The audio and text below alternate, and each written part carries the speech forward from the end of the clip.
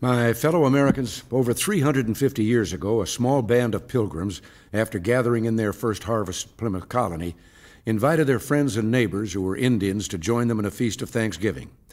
Together they sat around their bountiful table and bowed their heads in gratitude to the Lord for all he had bestowed upon them. This week, so many years later, we too will gather with family and friends and after saying grace, carve up a turkey, pass around the cranberries and dressing, and later share slices of pumpkin pie. We Americans have so much for which to be thankful. Think of the great expanse of our nation, the rolling hills of our immense farmland. Even in years of drought, as this year has been, the plows and the sweat of America's farmers call forth from our good earth more food than we can possibly eat. So much food that, taken together, our harvests of wheat, corn, soybeans, fruits, vegetables, and all the other bounty of our land make up one of our most important exports. Not only we, but the entire world can be thankful for that. Millions of children across all the continents are happier, healthier, and stronger because of America's farmers. Now, think of our manufacturing centers. After almost a decade of hard, often painful work, cultivating our industrial fields to meet a whole new generation of world competition, this year we can see the first harvest of that work.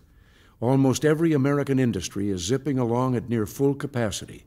A few years ago, journalists were calling the Midwest the Rust Belt. Now, the Boom Belt would be more like it. From Lehigh Valley and eastern Pennsylvania to Dayton and Detroit and beyond, the factory whistles again sound in the old factory towns, and we hope they'll blow soon where they don't now. By the way, often those whistles are at the plants of entirely new companies, providing new products and services to the nation and to the world. In the past year, America added 425,000 new manufacturing jobs. And when it comes to world competition, no one can stop us now. And that's not the only good news. According to one of the foremost authorities in manufacturing, Peter Drucker, the old myth about low wages and low manufacturing costs may be dead for good. In this age of high technology factories, highly paid skilled workers, America's kind of workers, produce so efficiently that no one can touch them. That's why it's gratifying but not surprising to find out that America's manufacturing productivity has grown at 1.5 times the post-war average during our expansion.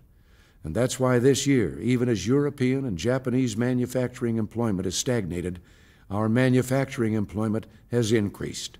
But prosperity is not an end in itself. It helps us pay attention to the more important things, raising our children as we want them to be raised, helping others in need, and bringing nations together in peace. This week, world peace has been very much on my mind. Here in Washington, we've received visits from two of America's friends, Britain's Prime Minister Margaret Thatcher and Germany's Chancellor Helmut Kohl.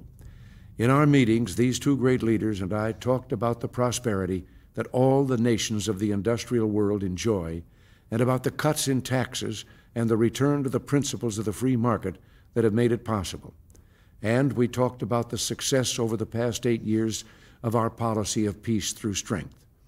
Yes, peace is another thing for which we can say a prayer of gratitude over the dinner table on Thursday. Peace and abundance in this land that God has kissed.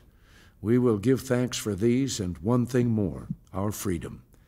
Yes, in America, freedom seems like the air around us. It's there. It's as sweet, though we rarely give it a thought. Yet, as the air fills our lungs, freedom fills our souls. It gives breath to our laughter and joy. It gives voice to our songs. It gives us strength as we race for our dreams.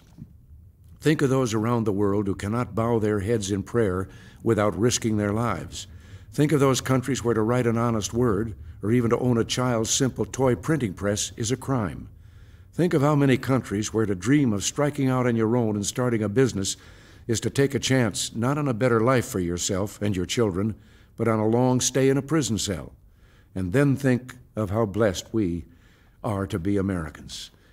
Yes, as we gather together this Thanksgiving to ask the Lord's blessings, as we, of whatever faith we are, give praises to His name, let us thank Him for our peace, prosperity, and freedom. Happy Thanksgiving, and until next week, thanks for listening, and God bless you.